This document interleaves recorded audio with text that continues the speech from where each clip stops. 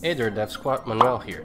Now that we've finished pretty much modeling our lamp, we need to get it into a correct state in order to bring it into our engine. Right now you're seeing the wireframe, but if I turn off the edges by pressing F4, you are going to see that our lamp is very faceted. And while this style goes into a very particular kind of art style for a game, it's not the style that I'm after in this particular tutorial. So I'm going to introduce you to something called smoothing groups. And for this, I'm going to start with the base. So as you can see here in the base, you're gonna see that we have faceted edges around these places, but over here it looks completely smooth. And this is an illusion that is created in 3D called smoothing. And what it does, it averages the normals from one vertex to another. And that has to do a lot with geometry and the reason why we want to keep quads all around as much as possible. So as you can see, this all have, if you're in 3D Studio Max, we have the smoothing groups. And if I click on this one, if you see it right here, these are the smoothing groups. You're going to see they all have the same number. What this number indicates is just an identity. It's not a value. So that means that 1 does the same thing as 4 and the same thing as 32. This is just an identity, so you can give whatever identity you want to your model. So right now what I'm going to do is I'm going to add one smoothing group to everything here, and then we'll correct some things. So I'm going to select all polygons. I'm going to hit clear all. That's going to make it faceted all around. Just to show you what happened after I cleared all the smoothing groups, you can see that this, which was smooth before, has gotten faceted now. So I'm going to select those back. I'm going to click on one smoothing group. This just means that everything has the same smoothing group. Okay, so as you can see, in this parts we got very nice and smooth edges, whereas in certain parts we got this kind of like very bad shading. So there are ways to take care of that kind of shading. One way is to add a little bit more geometry. So I'm just going to go back into the edge mode, and I'm going to add more geometry around here. So I'm just going to select that, and I'm going to chamfer very little. And when you're chamfering, if you're using the menu like I am, make sure you uncheck this, because this will change your smoothing groups. So I'm going to chamfer very little, so something like 0.2. And as you can see, that took care of this side. Actually, if I go back, you can see that it looks smooth and it looks very weird. So if I go redo what I just did and chamfer it, you can see that this now has a little bit of shape. Okay, and the same thing we have to do on the bottom. That's one way to do it, is with chamfering. The other way to do it is by adding loops. So I'm going to add a loop here, and that takes care of the terrible shading that I had down there. So we're going to keep doing it. I'm going to chamfer and use swift loop depending on the part. So in this parts, I don't want to add more chamfering. I don't think I need that, so I'm just going to add some loops. And I'm going to add a couple of loops here, and for these edges that are sticking out, I'm just going to chamfer them. 0.2 should be fine. Same deal with this one. We're going to add loops here.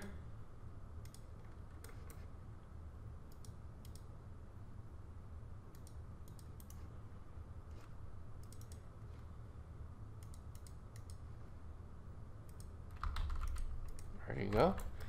And let's just keep going up. This is where we get this really terrible shading. I'm just going to add a couple of loops, one here, and I'm just going to chamfer these two edges that are sticking out. Maybe let's do 0.15. Okay, and now I'm going to press F4 to get rid of those edges. And as you can see, our base now has much better shape, or actually has shape, because before it was just one smooth blob. Now it has a great shape compared to what we had before. We're going to do the same thing with this lamp right here.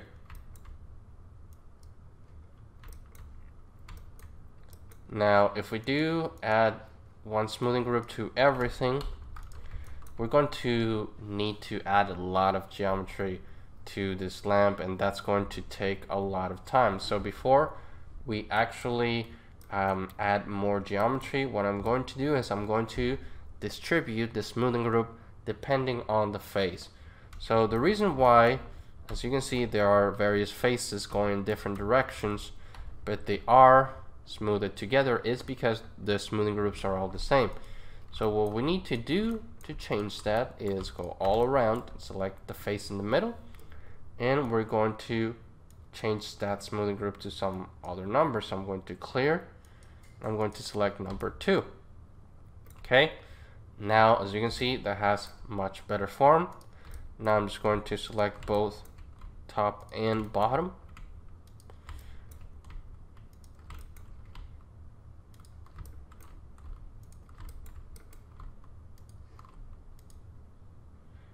Going to select number 3, because if we select number 2, it will just smooth it out from here to here. So I'm going to select number 3, and as you can see, that's already looking much better.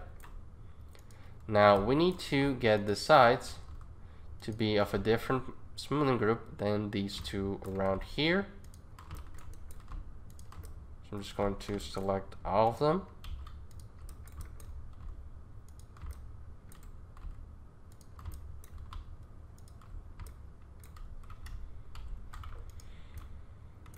And there you go. As you can see, now we have our little pieces right here looking fine. And for the rest of the lamp, I'm just going to add more geometry. So I'm going to bring by my edges so I can see what I'm doing. And I'm going to add a loop here, another loop here.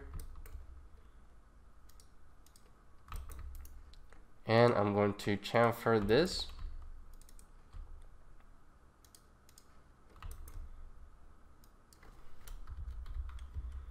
Let's make it 0.4 or 0.3. Yeah, something very subtle.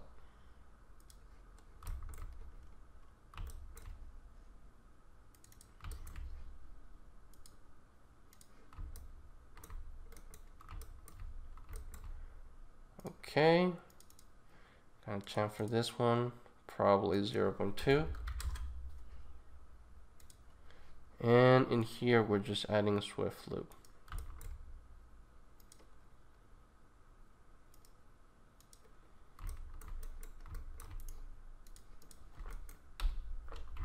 Okay, and as you can see, this takes a lot better form than we had before. So compare this lamp to this one right here. It's much different. So let's get into these lamps. And the beauty of these lamps is we only have to do it once. So let's get to it. One thing that's really cool about this program that we can do here is I can select this element and I can just hide select it, so it doesn't bother me while I'm working on the other element. So I'm going to select this whole thing, I'm going to add one smoothing group, clear them all first, add one, and I'm going to get the same result that I used to have before. So let's get cracking. I'm gonna go a little bit faster this time.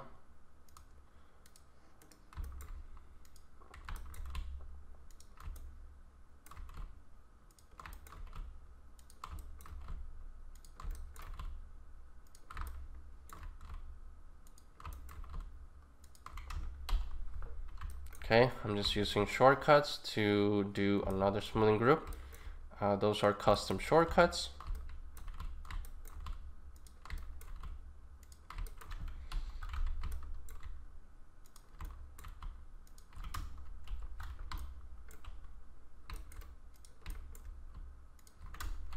Okay, so now we just add the geometry like we used to on the other part. So I'm going to bring by my edges so I can see what I'm doing. And I'm going to chamfer this part. Let's chamfer the 0.2. Since this part's much smaller, let's do everything 0.2. And over here we need to add geometry.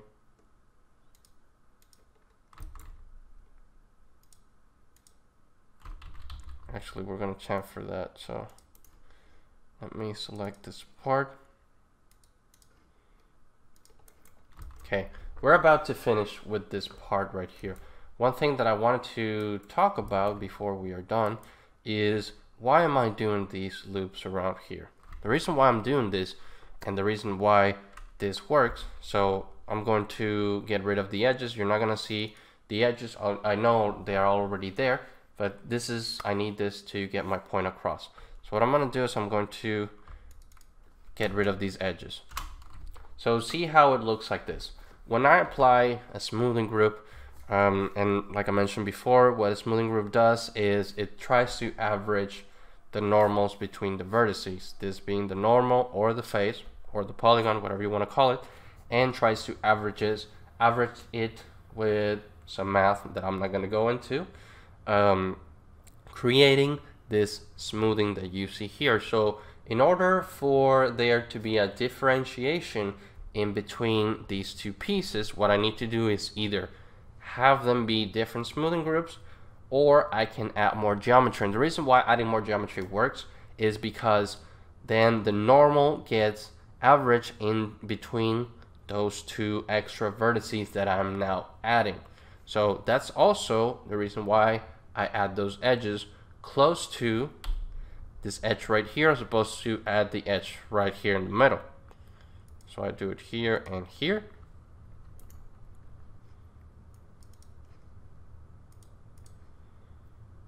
And that one looks a little bit too big, so let's do 0.1. Let's do 0.1 on this one. Yeah, let's chamfer this one right here. It'll look better. And let's just add geometry to this. Let's go back up. Let's chamfer this, and I think we need to chamfer the other one too. Add geometry over here. And we need to chamfer these.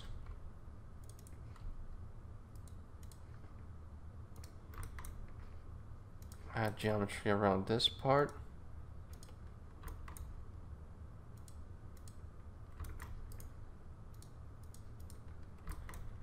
And let me see, we are done. Yeah, we are done. You can see that top's looking all right. And let's see, yeah, I missed that one here. So let's do it.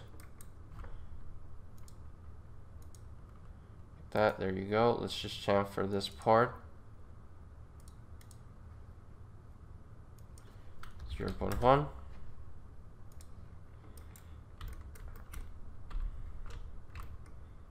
Okay, just making sure we're good all around.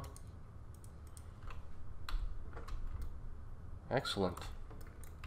Alright, now I'm going to unhide the handle. Just clicking on hide all. And what I'm going to do is I'm going to select the whole thing by going into element mode, select the whole thing, hold control to turn that selection into polygon selection, and we're going to add one smoothing group. Okay, now what I'm going to do is I'm going to turn this caps into a couple triangles, because just what I said, I don't like having end guns right here. So I'm going to do one, another one, and collapse. We're going to do the same one over here. So I'm going to select this one and I'm going to hide it. Now I'm going to click on that end gun. I'm actually going to delete it. And I'm going to do one and another one and collapse it. Okay.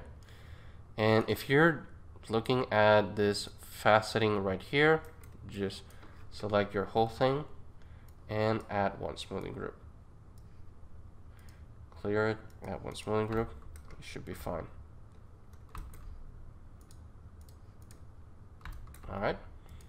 If you want this to be a lot more round, you can add more geometry around here. A way to add geometry here is by using Swift Loop. So if you add a Swift Loop and you hold Shift here in 3D Studio Max, it's going to try to match the curve. Like that. And I actually like how that looks. So I'm going to leave it out that way. And I'm going to unhide all. And we have finished modeling our lamp. This video was made possible by my supporters on Patreon. If you want more videos like this, check out my Patreon page using the link in the description. To stay up to date on new releases, make sure you follow us on social media.